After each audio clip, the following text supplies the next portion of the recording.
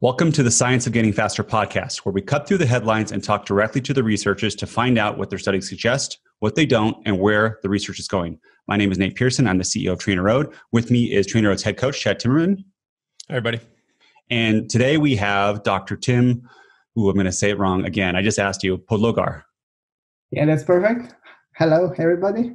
Hello. Thank you. So Tim, or Dr., can I call you Tim? Because your name's hard. Or I call you Dr. Podlogar. I'll call you Dr. Podlogar. I'm sorry. I should just get it right. Dr. Podlogar, what's your background? What university are you from? Let's hear some history before we jump in this study. Just call me Tim. I come from Slovenia. That's the country where Primož Roglič and Tadej Pogačar are coming from. So it's like a hot country in the cycling world at the moment. My background is I studied kinesiology in Slovenia, and then moved to the UK, to the University of Birmingham, where I did my master's first, and then I finished my PhD just this past summer in the same university as well. And I was mostly interested in exercise metabolism and sports nutrition, and that's also what my PhD was about. I'm currently a researcher here in Slovenia, working at one of the institutes, looking at exogenous ketones and hypoxia and the performance. We are still about to start that study. I'm going also to be a lecturer in exercise physiology at one of the universities, and I'm also working with athletes as a part of a new startup that we are working on. It's a human performance center here in Slovenia. So I'm trying to be involved both in the practice and also the science. So for those, everyone who's listening to this and you're on Instagram, you should follow Tim, because Tim drops studies and information all the time in your stories. I love it. You're like my favorite Instagram account. Can you say what your Instagram account is? It's Tim Podlogar. So it's the name, first name and the surname. How do you spell Podlogar? Podlogar.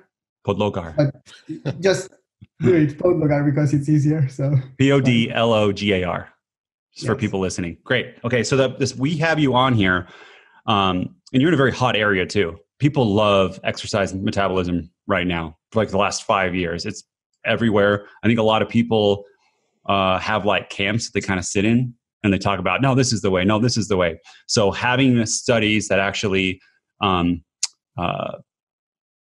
to show something is very, very interesting. And that's why we have you on the podcast. So this one, let's not get to the results to the end, but this is the title of it is Impact of Post-Exercise Fructose-Maltodextrin Ingestion on Subsequent Endurance Performance. So what were you trying to find out with this study? So this was a follow-up of a previous study that we did in our lab.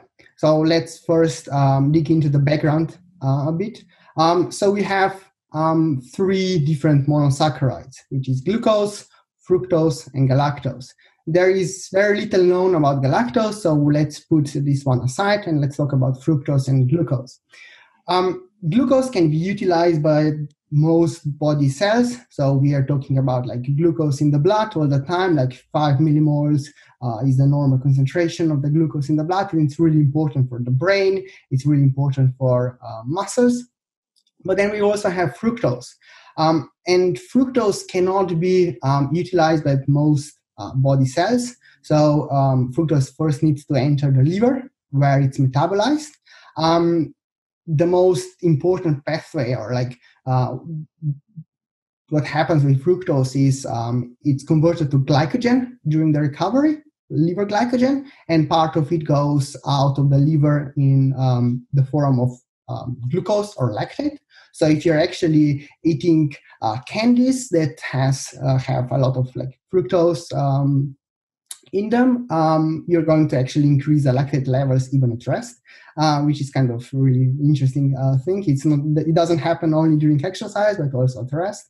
And studies in the past have shown, actually my supervisor in the early 2000s, or I think the study was published in 2008, that when you combine glucose and fructose during the post-exercise recovery period, you get the same amount of glycogen, muscle glycogen replenishment after the exercise. So you deplete first deplete glycogen stores, so the carbohydrate stores within the body, and then you do a repletion by having loads of carbohydrates in the subsequent few hours.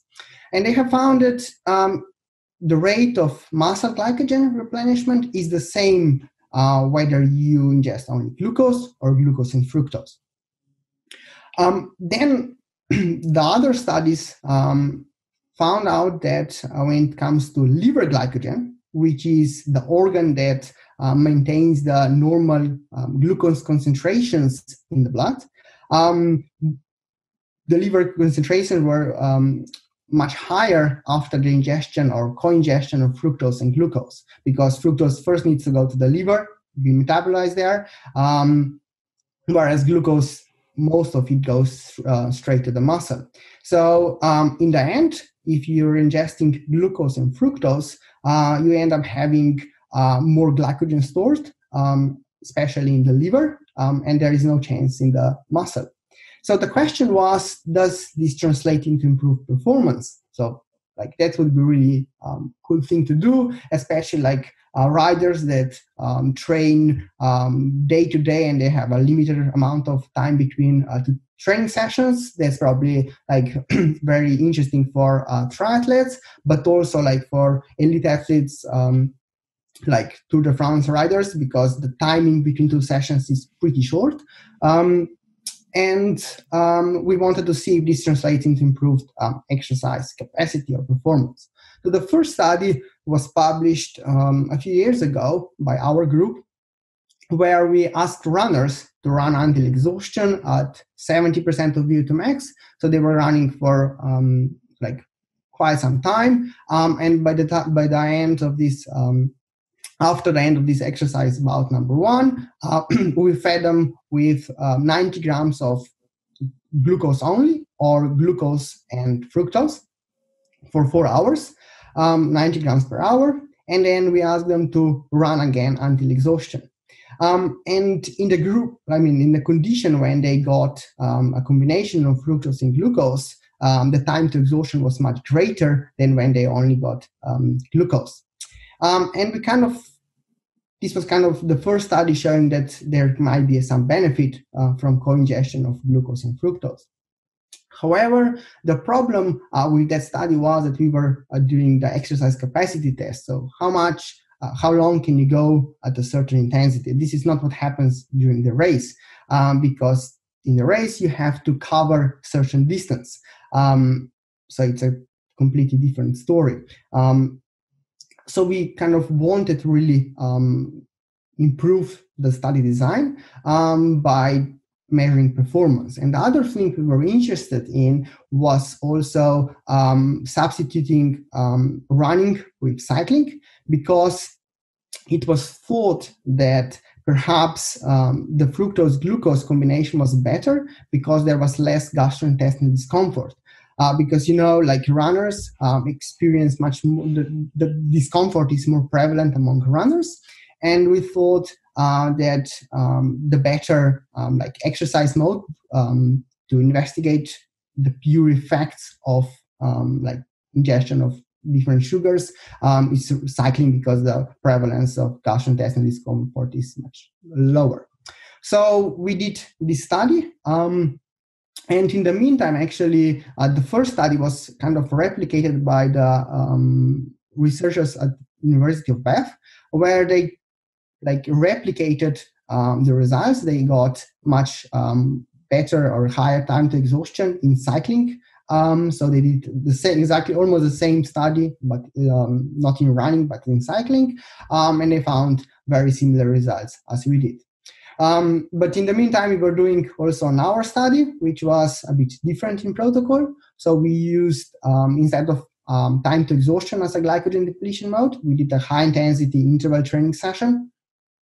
So it was like a really intense 2 minute. Tim, I want to walk you through each one of those because I want to get into very specific parts of it. But you said a whole bunch of really important things there. So I want to like pull out a few of those. One, you mentioned about gastrointestinal issues. And this podcast is probably mostly cyclists from TrainerRoad users, but there are probably, hopefully, runners and rowers and all sorts of other type of endurance athletes. And you hear a lot about people say, hey, I just can't take in that much carbohydrate while I'm working out. And usually what you see is people do, you look at what they're eating and it's mostly glucose. And if you're doing like 100 grams of glucose, in general, a lot of people have issues with that. And what you're saying is that if you combine it with fructose, and there's a ratio, and I think we can talk about ratios. Actually, just tell us, is there a ratio between glucose and fructose that you think is better for people's stomach? I think the current research indicates that the best ratio is close to unity, a bit more glucose than fructose. But yeah, it's kind of like during exercise, we know that you can actually only utilize up to like 60 or 66 grams of glucose-based carbohydrates per hour. So glucose is also like behaves in the similar way as maltodextrin that is usually present in most energy drinks or gels. And then we have fructose as well. And the difference between glucose and fructose here is that the transporters that transport these sugars from the intestine into the bloodstream are different for fructose and glucose. So when you saturate the transporters for glucose, and this happens at like 60, 66 grams per hour, you can still utilize those transporters for fructose, and you can actually probably uptake more of this sugar. And that's why energy gels, certain energy gels, like Power Gels or Morton, also have fructose in their products because this can help with the absorption. And they're also like usually friendlier to the stomach. So you're getting power from two sources at once, pretty much. Yeah. So I have a question too. This is a little bit off topic, but no one's been able to answer this question for me. The 66 grams per hour just showed research. People are such different sizes. You take a 5 foot, 100 pound woman and a 6'5" Michael Phelps who's training a whole bunch. His intestines are bigger. I'm 6'6" myself. Is it the same if I'm 100 pounds versus if I'm 200 pounds? The 66, do we know that? Has there been research around that? Not really. So we only have indirect data. So Oscar Jokinsju performed many studies looking into this like topic about exogenous carbohydrate oxidation rates. So how much carbohydrates that you're ingesting, you're actually oxidizing. And he did many studies in Birmingham, and he pulled up the data from all of those studies together and found no relationship. But we have to know that there was no specific study. So, for example, Matthew Heyman, he's a really tall guy. He can produce a lot of power, can probably, I would imagine, uptake and utilize more carbohydrates than, I don't know, Nairo Quintana, a really small, tiny guy. Yeah, and Heyman's like 180, right? And Quintana's like 130 maybe. So the amount of just power outputting, you would think that if you're limited by the 66, that all the big people would just drop off, right? Because they couldn't be restoring their glycogen in these bigger races. Okay, so that's something else that we can, that would be a really cool study, by the way, if you get someone, especially someone who is really taking a lot of carbohydrate, because I wonder too if there's something in the gut that changes if you're habitually taking in a whole bunch of glucose on rides over many years. But my next question is, if you do take more, what happens? So let's say like you're just a regular person and you start taking in 200 grams of glucose per hour. What happens? So if you only absorb 66, what happens to the rest? It's just sitting there and waiting for the end of exercise, and then it will just probably be transported at the time.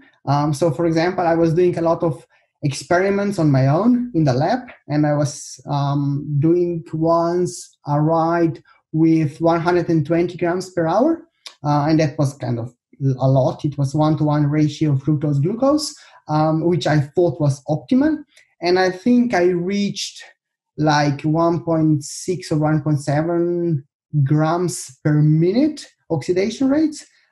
So that's way below 120 grams that I was ingesting per hour.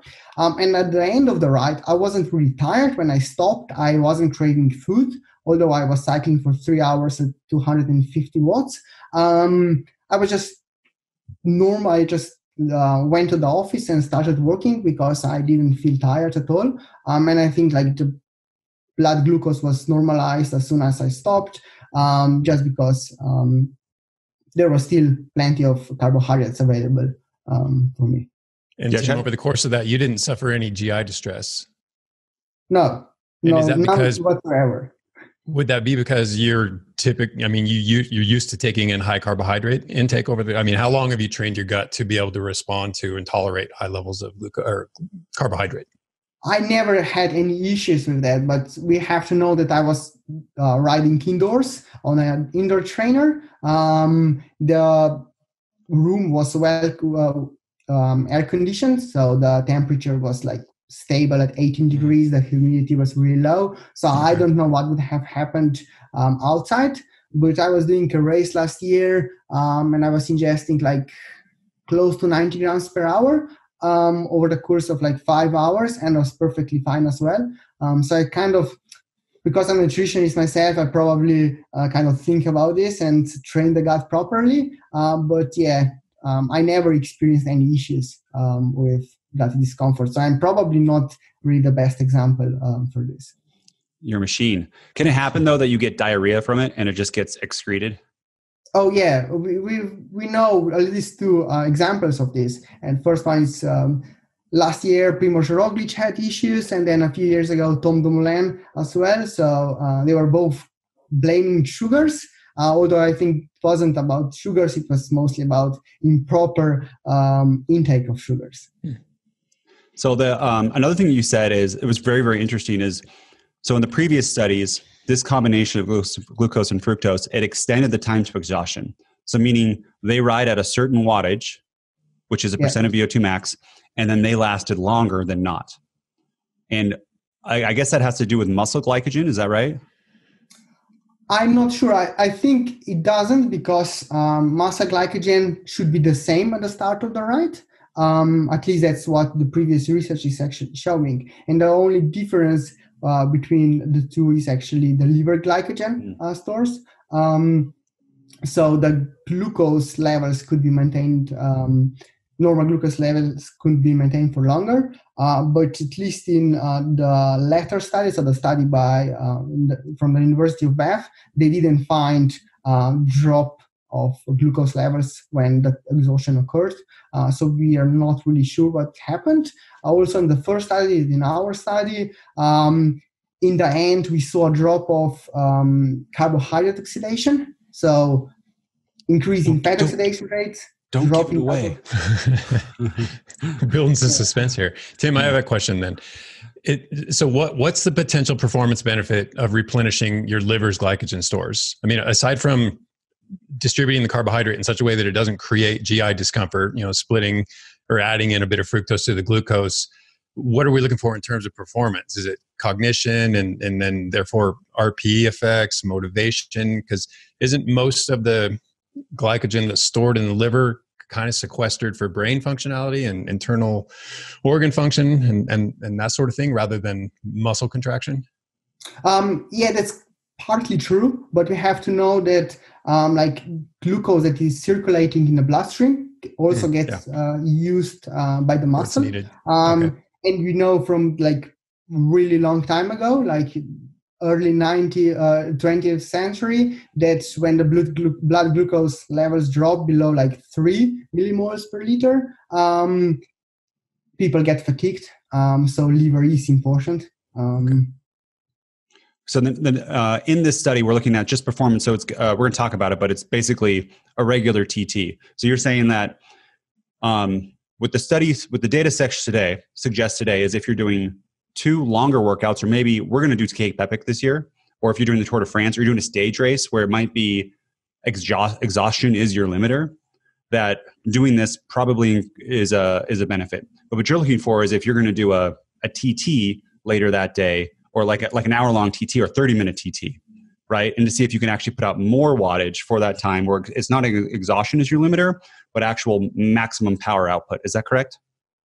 Yeah, but I think our study needs to be interpreted in a certain way, so the results are not clear cut. Yes. And we can't really say that, like for a time trial, fructose is not the best way to go for. So that study, so after the glycogen depletion in the morning and 4 hours of refeeding, what we did was first had 1 hour of steady state exercise. That was kind of zone 2. And it was a fixed intensity so that we were able to actually see what happens with the metabolism, like carbohydrate oxidation rates. We also assessed how much of the carbohydrates that were ingested during the recovery were actually utilized in that hour. And then we had a 40-minute long time trial. And Tim, prior to that, you really ran them down. You had a protocol that really tapped their glycogen stores, correct? Yeah, I'd like to step back one step before that of why test, because how do you even get zone 2 on these athletes, right? I mean, do they tell your FTP? I think you used VO2 max, and why did you use that?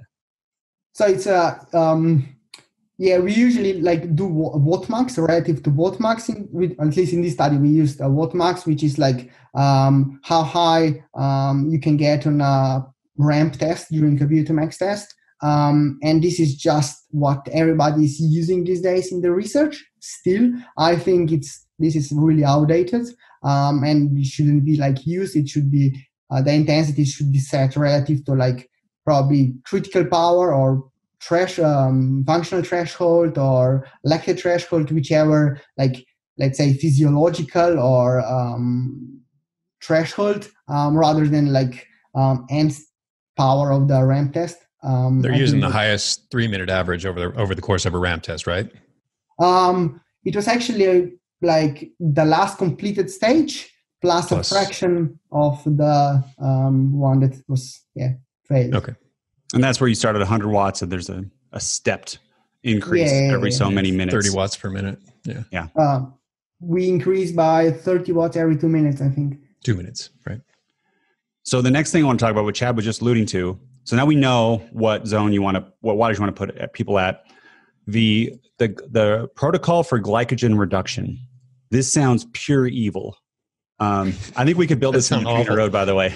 But what is this protocol that you use to like first?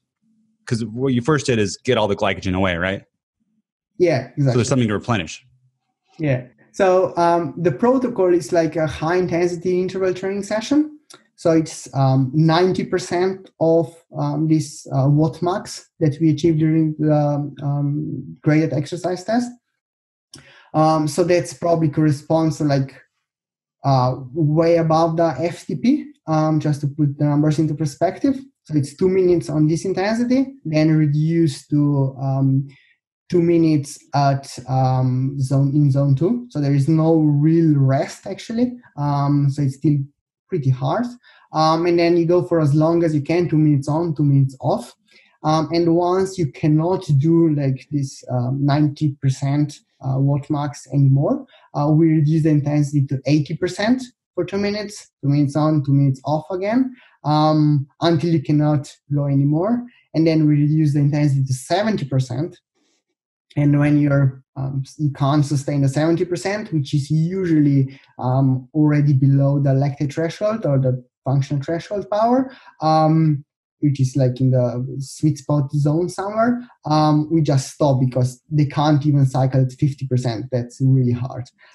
Some studies actually use even 60%. So they're actually both intensities are actually almost in zone 2, and they just can't do anymore. But we found that it's pretty similar in terms of duration and the glycogen depletion. So the effects are pretty similar. How much glycogen actually gets depleted? Because it doesn't ever go down to zero, correct? Oh no, it never goes to zero. So it depends from study to study and participant to participant. So in my opinion, the more trained you are, the higher the concentrations at the beginning of exercise, and also the higher they are towards the end of exercise bout. But you deplete them like for more than 50%, and you're really tired by the end of exercise. Whereas like untrained participants can go really, really low, but their starting concentrations are low as well. we have to know that like muscle glycogen, it's not like just one pool of this glycogen, but we have these different pools of glycogen. So within myofibrillar, intramyofibrillar, intermyofibrillar, so within different parts of the muscle tissue. And we usually the analysis is done just on the whole level of the muscle rather than like localized depletion. And we don't really know. Probably the most important pools, the ones that are like determining the exercise capacity performance, are depleted almost completely, whereas the others are still there, but they're not helping with the energy availability. And then Tim, is it also true that highly trained athletes can run their glycogen stores down further than untrained athletes? In my personal opinion, no, because there is this hypothesis of glycogen threshold that they have to go below 300. Doesn't matter the units. I think I'm pretty well trained athlete, and I've done 3 glycogen depletions with muscle biopsies at the end, and only during one was I able to go below 300. And there are other studies as well, kind of indicating that this might be the case. That's my personal view, but it's pretty difficult to get very, very low. Side note, thanks. Do muscle biopsies hurt a lot? Sometimes. Can you train the next day or that day, or are you out for a while? Oh yeah, my last PhD study was just a really, really similar protocol. So we did the glycogen depletion, straight to the table for a muscle biopsy, 4 hours of recovery, drinking galactose and different sugars, and then another biopsy, straight on the bike and cycling for another hour and a half. See, Chad, it's not that bad. We have side note to a side note. Does that mean you're investigating galactose also? There is one study already published about lactose, and there are a few coming out about galactose as well. Sometime in the future. Yeah.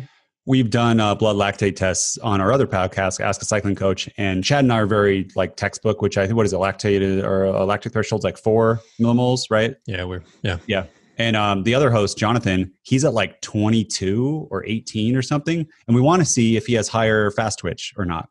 But there's this fear that it's like a surgery and that you're out for like weeks and it's going to be a whole bunch of pain and you're going to cry. That's not my fear. Tim's done it twice. What's your fear? It's just that it hurts. Tim did it 2 in a row. Be tough. You're a cyclist. Should be easy. Tougher than I am. It's perfectly fine. I mean, in Scandinavian countries, they are most experienced in this biopsy technique, and they're doing crazy studies in terms of how many biopsies they're doing, and everybody survived so far. So we're going to hop on a plane once COVID's open. It's weight loss too, right, Nate? It's what? It's weight loss. Totally is weight loss. Okay, so during this glycogen reduction, which is before, because you want to have some kind of room to put in these extra carbs. So I'm guessing during that time, did they just drink water, or did they have any kind of carbs during the glycogen reduction? They only had water. Although I think I have a hypothesis that you could actually reduce the glycogen concentrations even further if you had glucose around, just because you maintain the blood sugar levels and you kind of still burn the muscle glycogen. But that's just a hypothesis of mine. Is that how you got your lowest glycogen levels? No, it was purely water, but so. I agree with that. It's like at the end of Leadville, when you're taking carbs the whole time, that's when you feel the worst and you can't move your legs because you get to go lower. So another side note. And then, so then we did this. You did this. And then you gave people, it was double blind, right? And what does double blind mean? That means that neither the participant or the researcher that is present in the room with the participant, they both don't know what the composition of carbohydrates actually in this case was. So another researcher from the school mixed the sugars and just gave us the drink, and we just gave it to participants. That's so you don't influence the outcome, right? The person goes, "Ooh, I'm getting the super fuel. I'm going to do better." So, for instance, the first study we did wasn't double-blinded; it was only single-blinded. So only the participant didn't know, and this was another factor that we wanted to kind of improve, and we decided to do double-blinded. So awesome. And then, how many carbs were in these bottles? And then, what did you put in each bottle, and what were the ratios? So in this study, we did relative to body weight, the amount of sugar. So it was 1.2 grams per kilogram of body weight per hour. It was 1 to 1.5 of 1.5 was maltodextrin, and 1 was fructose. So a bit more glucose-based carbohydrates than it was fructose, or purely glucose or maltodextrin. This was quite a lot of sugar, and it was just dissolved in water and given in even portions every half an hour. So they were just drinking water, sugary water, basically, for 4 hours. They did that for 4 hours. Yeah. For 4 hours. So, and the other one was dextrose and maltodextrin. So dextrose is actually the same as glucose. So you never get glucose in research; you always get dextrose. So that's probably the same. Also, like the difference between maltodextrin and glucose in terms of metabolism, there aren't any differences. The only difference is probably in the taste. So glucose is sweet, whereas maltodextrin is not. So that's why we used maltodextrin, that the drink wasn't as sweet. So for me, I'm 84 kilograms. That would be 100 grams of sugar per hour. So every 30 minutes, you would have given me 50 grams in a drink, and I was supposed to drink that 30 minutes, and that was over 4 hours. So I would have got 400 grams of carbs, correct? In one of these mixes, either fructose and maltodextrin or dextrose and maltodextrin. One is the fructose and glucose, and another one is just glucose. Yeah. Correct. Okay, cool. And then what did you do? Then we put people in the bike and ask them to ride in zone 2, let's say, at a fixed intensity for 1 hour first, during which we assessed what happens in the blood, and also we try to calculate how much of the carbohydrates that were ingested during the recovery were actually utilized during exercise. And we did that by using stable isotopes. So it's a special technique that's pretty widely used in the research. It's a pretty simple once you figure it out how it works. And then after this 1 hour, we added into the time trial. So it was like a certain amount of work, like a kilojoules, that has to be completed. Participants only had information about how much of this distance they have left. So no power output, real time power output, no information about heart rate, no music was allowed, no conversation, no talking, nothing. It was just purely them and the race. So describe that isotope thing, because I thought that was pretty interesting. And what is that protocol, and what are you trying to find? So carbon atoms have a few isotopes. So there are two, there are two major stable ones. This means that they have different number of protons. So their mass differs. And there is one that is has 12 protons, that is most widely used in the nature. So it's like 99.999% of all those carbon atoms is actually with 12 protons. There is a really small fraction of carbon atoms with higher number of protons. So we used different combinations of these carbohydrates with different carbon atoms, so that in the end we were able to collected the expired air, so the CO2, carbon dioxide, and these carbon atoms actually are coming from carbohydrates. So the ratio actually between 12 and 13C carbohydrates and can tell us what carbohydrates were used during exercise, because we kind of assume that the stored carbohydrates were of 12C origin. Let's simplify things. And the carbon atoms that were ingested were 13C, so were a bit heavier. And then we were able to quantify the amount of carbohydrates that came from each source, if that makes sense. That's so cool. Okay, so the TT, I did some math on myself, and I'm thinking for me, maybe around 655 kilojoules. Does it sound pretty close? About 650 kilojoules for a rider over? Yeah, I think so, yeah. Yeah, somewhere in there. And it's going to depend on how fit that person is, how big they are. But that is probably 30 to 40 minutes for a rider, correct? Yeah. To put it out at an all-out max. So they're on these bikes. And two, for the power output, for everyone that's interested, they use these special scientific bikes that have a power meter. It's like a stationary bike, right? And then you adjust it, and it has a power meter built in that's very sensitive, hopefully more sensitive than our trainers. And then they all jump on that. And that's how you get a very accurate power measurement. So what were the results? So we found completely no difference between both conditions. Ah! What? Womp womp. Yeah, we were really surprised to see that, especially after the other two studies saw really nice improvements in exercise capacity. So we really didn't get and understand what was going on. So we have a few theories what might have happened. But yeah, it was really interesting to see these results, and we were kind of disappointed to see that there was no improvement with fructose. And Tim, you didn't even. I'm sorry to cut you off. You didn't even see any difference in the combination of sugars in terms of GI distress either.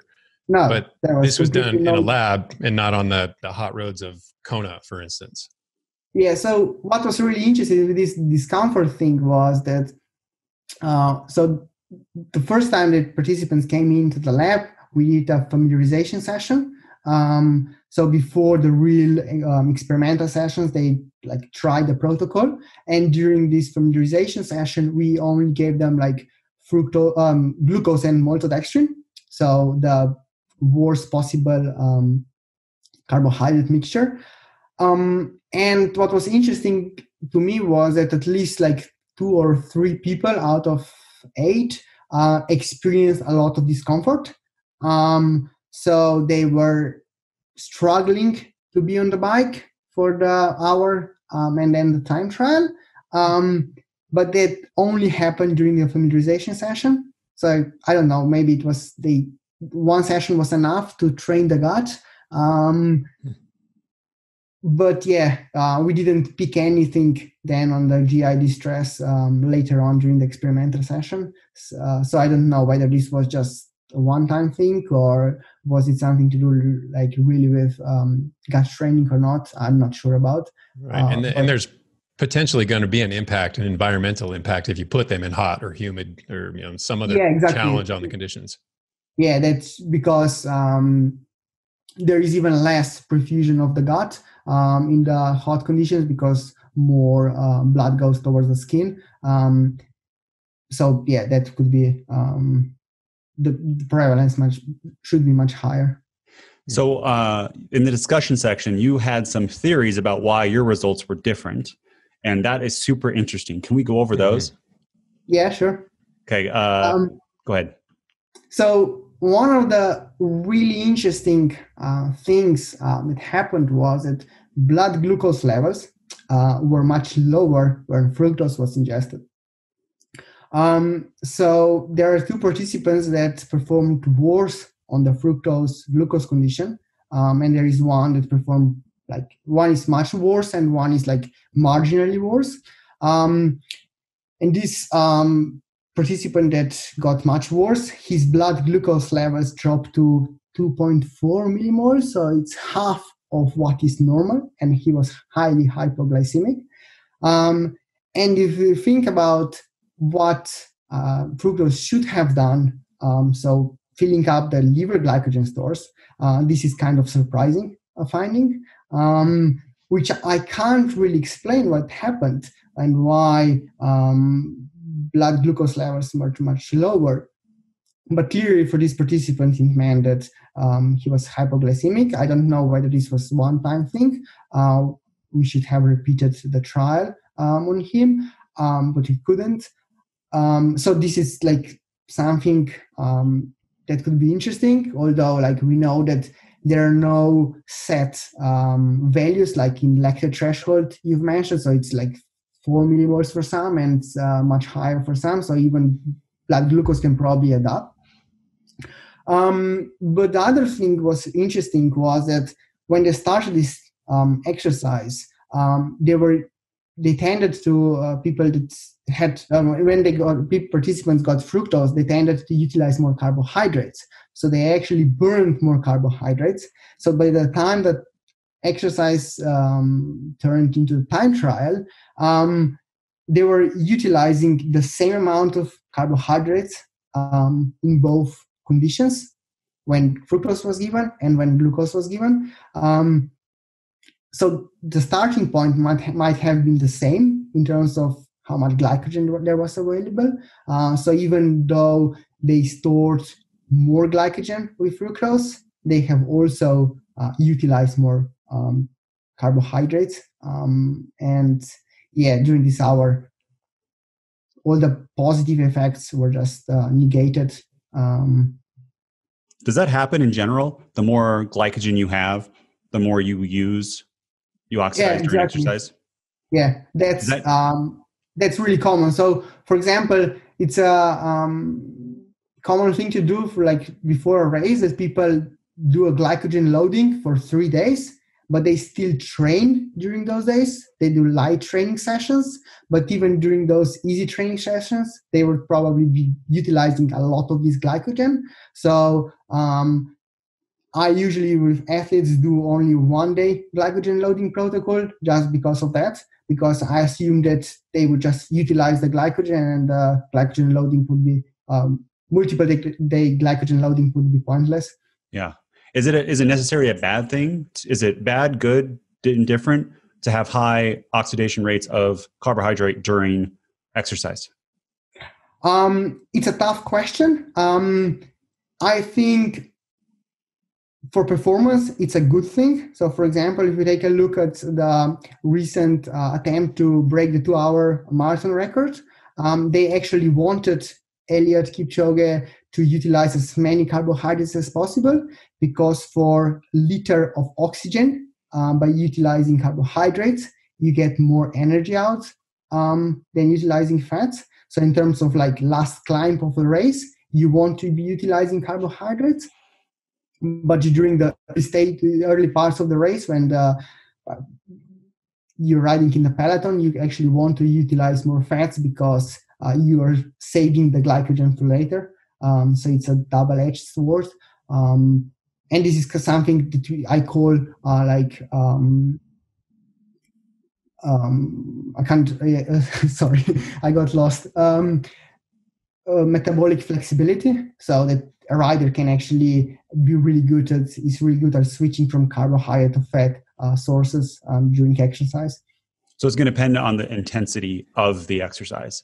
Yeah, and also like probably the availability of carbohydrates around. So I found out in the lab when I was doing the experiments on my own that it's really difficult to switch from carbohydrates to fat, whereas if you like don't ingest any carbohydrates in the beginning of exercise, then it's much easier to sustain longer efforts, because otherwise if you're just having all the time carbohydrates, then the carbohydrate rates, oxidation rates stay up and they don't drop.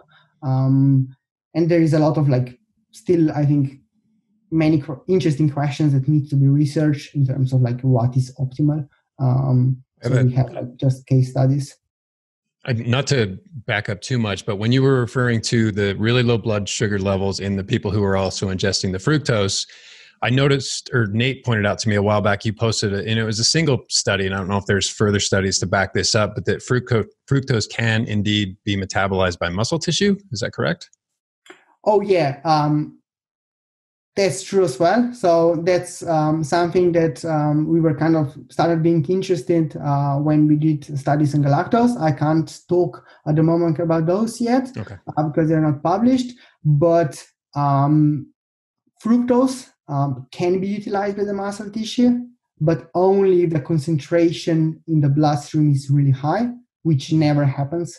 If you're ingesting carbohydrates, glucose and fructose is never going to be really high. It would only be high if it was injected directly into the bloodstream. I see. If you just eat fructose, many people or most people get a lot of gastrointestinal discomfort anyway. So they just don't absorb the fructose alone. For that hypoglycemic thing, that happens to me. I'm hypoglycemic, so is my sister, so is my mom. And if I eat within a 3-hour window of working out, I can't do like a zone 2 ride. I start to physically shake and I just like want to go to sleep.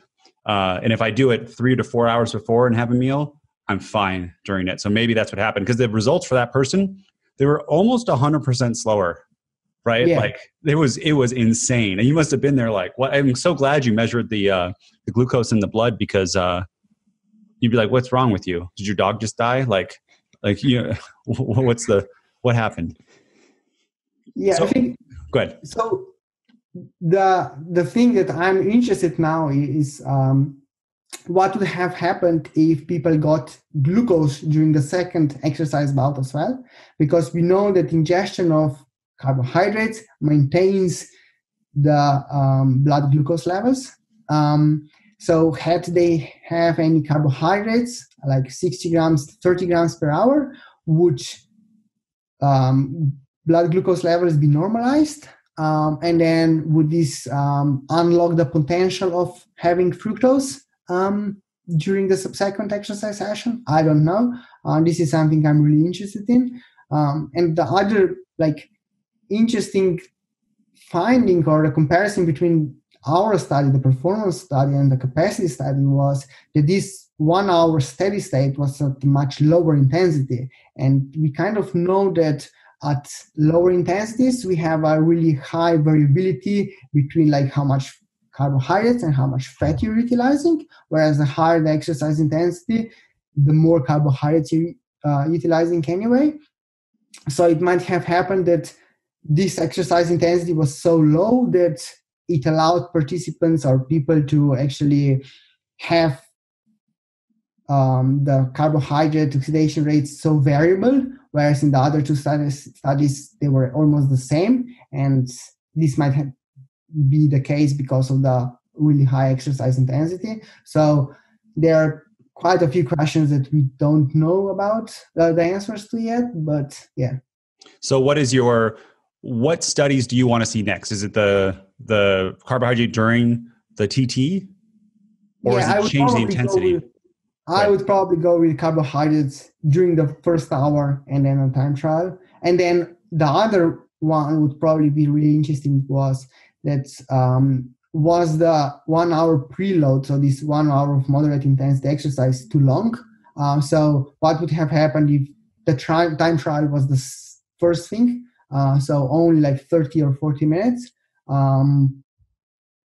So yeah, these two things are probably the next questions we want to answer. So for our athletes listening, I think here are some takeaways. You tell me if I'm going too far in any of this stuff, okay?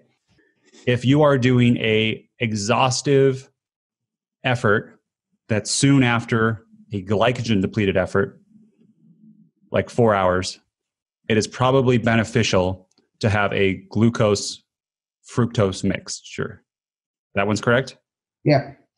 If you are doing a time trial, like a really high capacity effort within 4 hours after a glycogen repeating. So this could be in a stage race. You do a crit in the morning and then you have a TT that same day. That's very common in the US.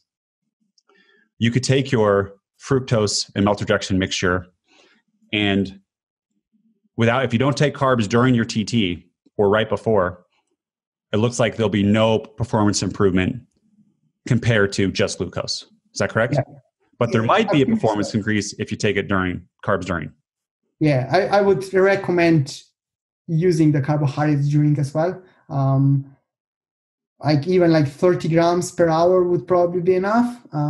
Just have something to maintain the blood glucose levels. And yeah, all the strategies first needs to be tested out to see if you become hypoglycemic like this participant has become. You will know it straight away that you feel really bad. Yeah. So the fructose and maltodextrin mix, that is probably not going to do any harm to you. There's probably a lower risk in gastrointestinal discomfort. And for exhaustive effort, there's evidence that it improves performance. So if you're going to choose one and you have the option, you should probably, and this is what I'm going to do. I'm going to do fructose and maltodextrin because there's no downside and potential upside. Is that correct? Yeah, exactly. What we know today. Yeah, I think, like looking at all the studies, we only have, so from our lab that we did 2 studies, we only had 3 participants that performed worse on fructose glucose as compared to glucose. So most of the people performed better on fructose glucose mixture. And the difference was, besides that one outlier, very small, right? Yeah. So the first study, the capacity test was huge. I think it was more than 30%. Whereas in our study, the difference was really small. Wow, 30% capacity. That is huge. So for Cape Epic, I know it's 24 hours between stages, but I'm definitely going to do my fructose maltodextrin mix afterwards, because I think for the way that I race, that is going to be a capacitive effort every single day of like 5.5 hours. Mr. Chad Timmerman, do you have any more questions for Tim?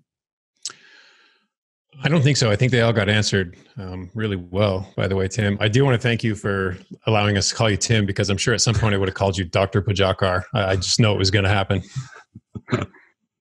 Thanks for having me. We're not very sophisticated as Americans. Tim, is there anything else that you want to tell us about this study? And if not, can you please tell us again where we can reach you on social channels or follow you? Yeah, I mean, in science, probably the take-home message is that we have some fun. We've come to some conclusions, and these are like general guidelines. But we have to know that each participant or each subject responds differently on each day. So if like we give some guidelines, it doesn't mean that it will work for you every single time or work at all. So you have to, I recommend everybody to test everything in advance. So before a race, before you come to do any like differences, changes in your diet. So that's the take-home message. And yeah, people can find me mostly on Instagram, but they can also search for humanperformance.cc, which is going to be our new website that is going to be released very soon. And there are going to be some articles on this topic as well. I think there is actually already one published on fructose glucose and glucose mixture. So some take-home messages are repeated there as well. Thank you. Well, thank you so much for your time, Tim. We really appreciate it. Everyone, if you want to learn more about what we do at TrainerRoad, visit www.trainer.com or listen to our other podcast, Ask a Cycling Coach podcast. You find it on iTunes, wherever you find your podcast, SoundCloud. Okay, thanks everyone. Bye-bye. Thanks everybody.